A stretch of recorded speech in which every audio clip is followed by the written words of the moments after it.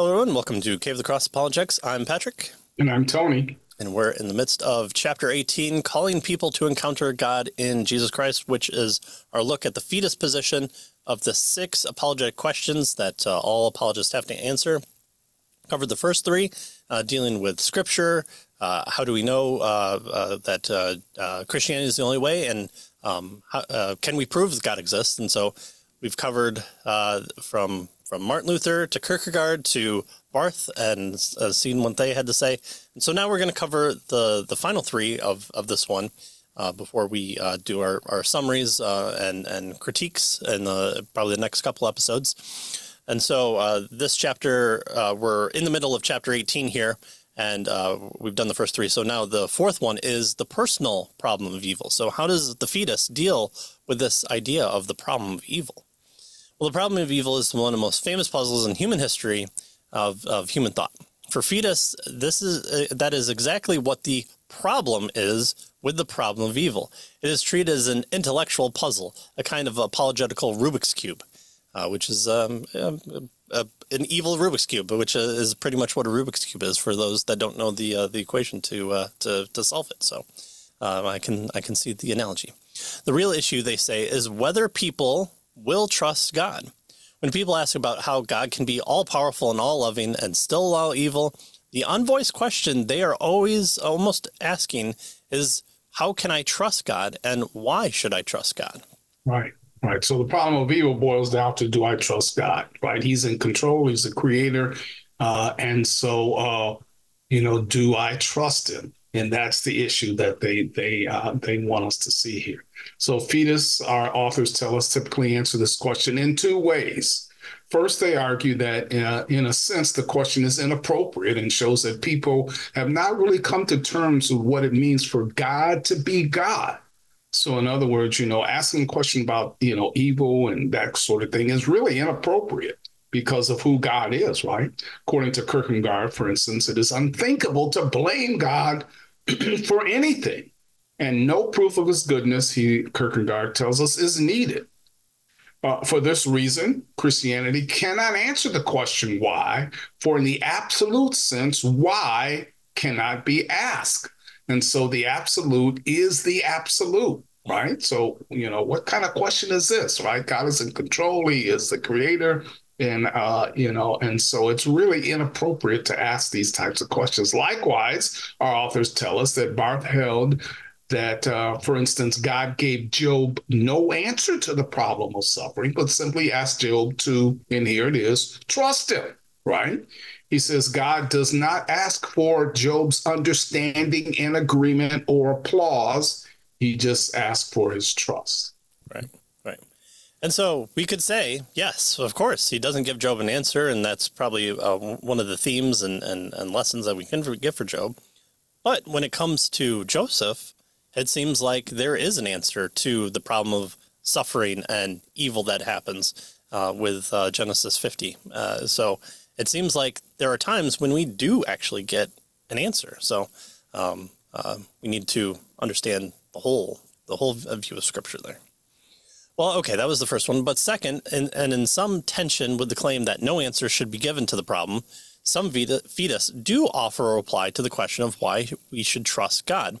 To wit, in Christ's suffering and death, God has shown his trustworthiness beyond anything we have the right to have expected. Barth takes the answer one step further and says that rather than trying to justify God to the unbelieving world by constructing speculative, rational arguments, the church needs to show in its own response to human suffering that it is a people who know and trust God. So this is kind of interesting, right? So this kind of second aspect here is that, one that I think we could, at least to a certain extent, grapple, hold on to, right? The answer is in Christ's suffering, right, and death. So in that, God has shown that he is trustworthy, that he is accomplishing his purposes, and that he is working things out for good, right? And so that's, I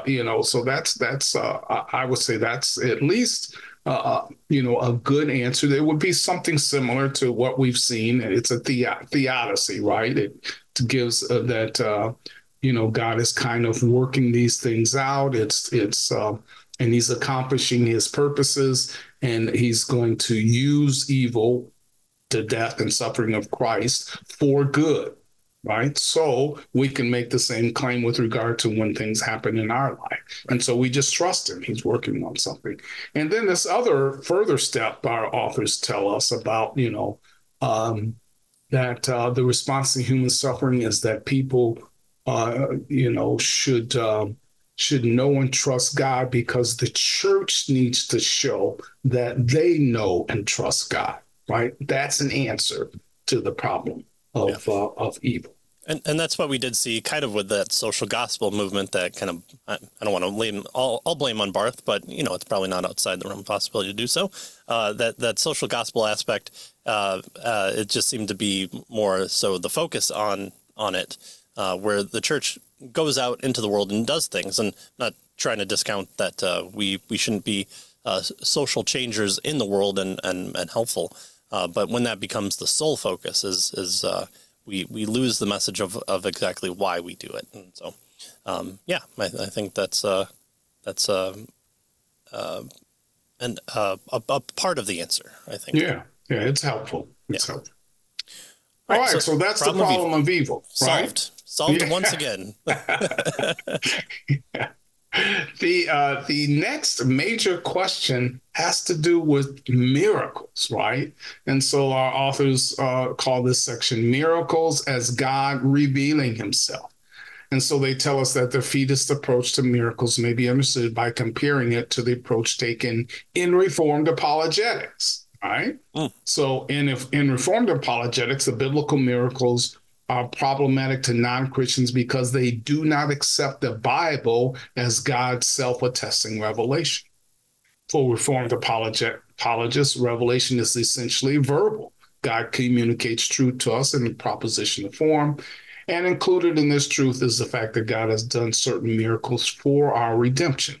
And so the apologetic task then becomes to present God's revelation in Scripture as his self-attesting word, and belief in the biblical miracles then will follow, right? So we say God does this to kind of reveal himself to us. And so and so that's why we see these various miracles. He's accomplishing things in the world.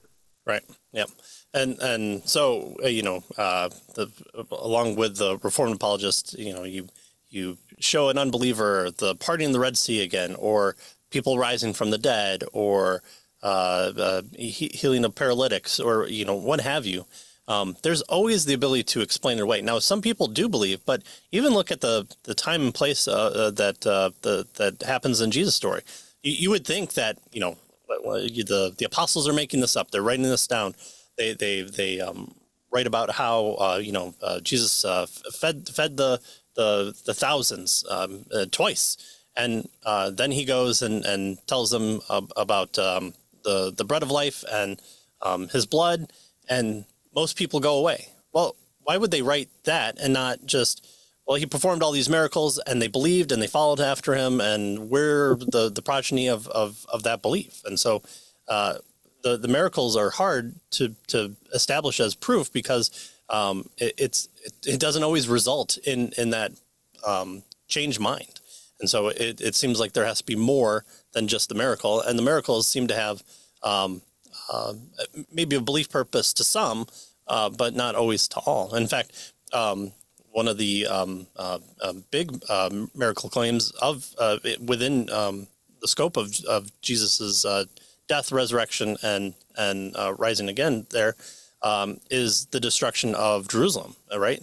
So he talks about how the people of the city will face judgment for exactly what they're doing to him and what befalls upon him. And so in AD 70, Jerusalem is sacked and people are spread out, and the Sadducees and Pharisees lose their political power. The temple's destroyed, and the gospel goes forth and grows more until the point in time when it overtakes Rome and becomes the ruling religion of Rome. So it seems like miracles don't have quite the punch that non-believers kind of want it to seem. If I saw someone's paralyzed hand or cut off hand grow back, then I would believe. I don't know if that's always the case. I don't know if that you know, I would believe my own lying eyes type deal would happen. Well, the Fideist approach differs in this respect from the Reformed apologists. For them, God's revelation is not essentially verbal, but active. It is what God does, particularly in Jesus Christ, that reveals God to us. Of course, part of what God does in Christ is to speak, and Fideists do not deny that revelation includes a verbal aspect.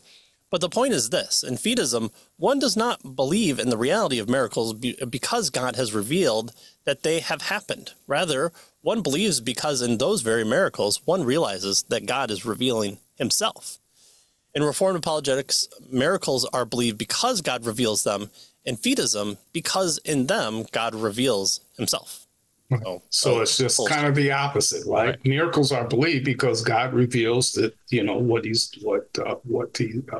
they are, right? He reveals them in his word for Reformed apologetics. But for Fideism, right, they're believed because God is revealing himself, right? So in the miracle, God reveals himself, right, as opposed to God reveals the miracle, right? So it's kind of the other side of the coin, we might say. Right. Yeah. All right. The next question has to do with Jesus Christ, right? And so Jesus, the Christ of faith, is what our authors want us to see with Fideism in this particular section. So Fideists believe that Jesus Christ needs no defense, right? They believe he is personally self-attesting. As people encounter Jesus Christ through the witness of the scripture and the church, they are won to faith in him by the power of the love and grace of God that he embodies. And so to question, why should I believe in Jesus Christ? The Fideists would simply answer, well, get to know him and you'll see, right? Right. Yeah. Why should I believe that your wife exists? Well, come meet her and get to know her. Right? Yeah, get a good meal out of it. And good conversation. Yeah. Right. I don't know. There's something about this woman that makes me think that they might be living together. Yeah.